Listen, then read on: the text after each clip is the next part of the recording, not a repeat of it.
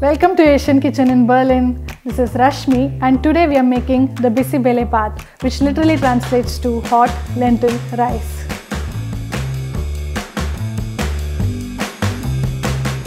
This dish is a wholesome one-pot meal that is said to have originated in the royal kitchens of the Mysuru Dynasty in southern India. To make the Bisi Bele Bath, we need some rice, lentils, veggies and an aromatic spice blend.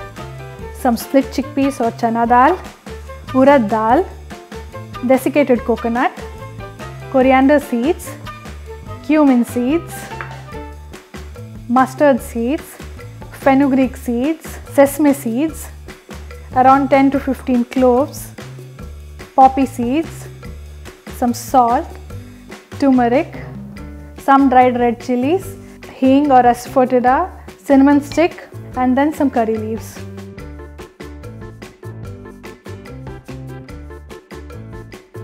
Additionally, to flavor our dish, I'll be using some tamarind, jaggery, cashews, oil or ghee.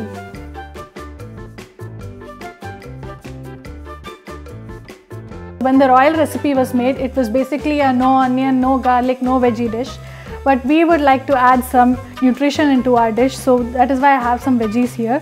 So today I'll be adding some tomatoes, onions, beans, peas, carrot and potatoes. You could always add other veggies of your choice. Let us begin by making the spice blend. On a hot pan, I'm going to start roasting the lentils. So I am using the chickpea lentils first.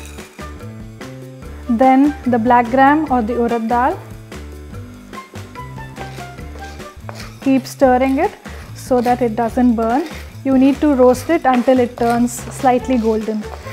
Once these lentils have toasted and they've turned light brown, I'm going to transfer this to a bowl for cooling. Into the same pan, I'll now add some coriander seeds, cumin seeds, mustard seeds and fenugreek seeds. I'm also going to add some cloves and some cinnamon. Once you get the aroma of the coriander, you transfer it to the bowl for cooling. Now I'm going to switch off the flame and finally add some sesame seeds, poppy seeds and desiccated coconut. I'm going to dry roast them in the heat of the pan. Be careful during this because you don't want to burn the coconut or the seeds. Once the coconut is toasted,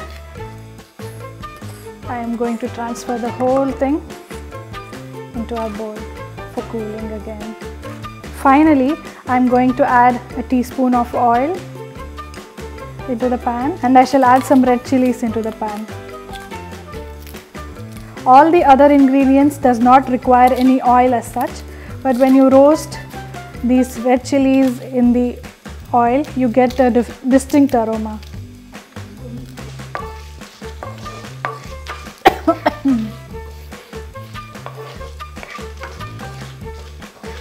Once the chilies have browned, I am going to transfer it to this bowl. Once the spices have cooled down, I am going to add all of this into a blender. I am also going to add some dried curry leaves, a pinch of hing or asafoetida, some turmeric and some salt. I shall grind all of this into a coarse powder.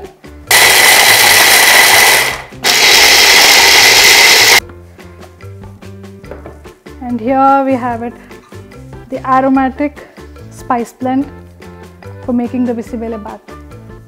So if you do have access to this powder from your local Indian grocery store, you can skip this entire process of making the powder, but I would always suggest you to make freshly ground spice mix. First, I am going to add some hot water into this dried tamarind so that it gives enough time for the tamarind to soak in. Just add half a liter of water.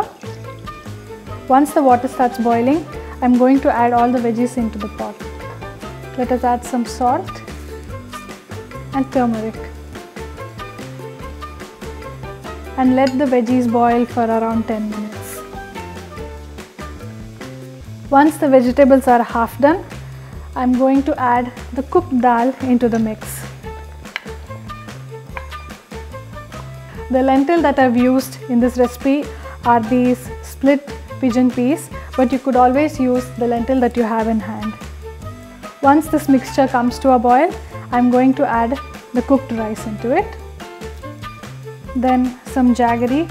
You could always replace it with some raw sugar or plain sugar. Now I'll add some strained tamarind juice that we prepared in the beginning of the recipe. The quantity depends on how tart you want the recipe to be.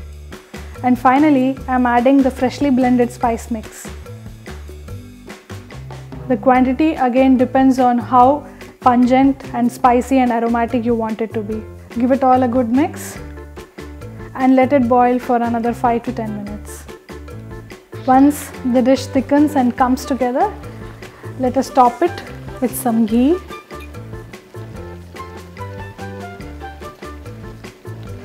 And there you have it.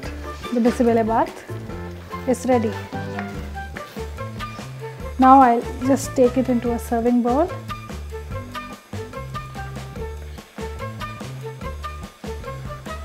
To make our dish more royal, let us add a final touch of tempering. So in a small wok, I'm going to take in a huge heap of ghee. Once the ghee heats up and melts, I'm going to add a teaspoon of mustard seeds and some urad dal or black gram. I'm also going to add cashews into the mix now. A generous pinch of hing.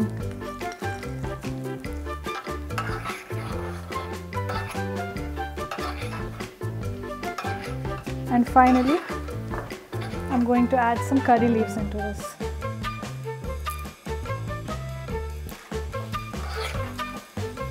Once the cashews, lentils have turned brown, switch off the flame. I'm going to garnish. Today I'm going to serve this with some kara bundi, which is basically deep fried chickpea batter for that extra crunch, and some fresh yogurt. And there you go. If you've enjoyed this recipe, do like and share this video. And don't forget to subscribe to Asian Kitchen in Berlin. See you next time in another recipe video. Bye!